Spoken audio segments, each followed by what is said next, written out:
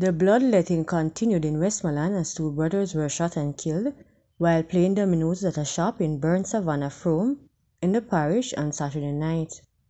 The deceased men have been identified as 44-year-old auto mechanic Damian Powell, otherwise called Donkey Knee, and 42-year-old businessman Colin Daly, otherwise called Gary, both from the community.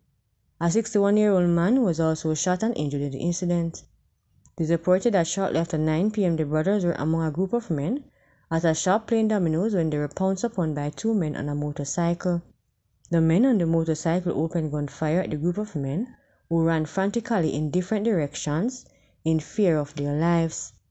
After the shooting subsided, Powell and Daly were found motionless lying on the ground, suffering from what appeared to be gunshot wounds to their upper bodies, and another man was found suffering from a gunshot wound to his right leg. All three injured men were transported by the police to hospital, where Daly and Powell were pronounced dead on arrival. The injured man was treated and admitted in stable condition. A music producer who was shot and injured at his home in Great Pond, Ocho-Rios on Friday afternoon succumbed to his injuries. A woman who was at the house escaped injuries.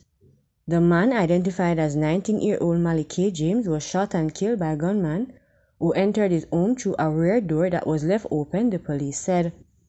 Reports are that about midday, James and the woman were inside the master bedroom of a two-story dwelling house when a man entered through a door left open at the rear. The man, the police said, pointed the gun at the woman and pressed the trigger, but nothing happened. The gunman then fired several shots, hitting James all over his body. The woman flung a glass table at the gunman and he ran from the house. James was rushed to the St. Hans Bay Hospital where he was treated and admitted in serious condition. Around 7:45 p.m. he succumbed to his injuries. No motive has yet been established for the gun attack.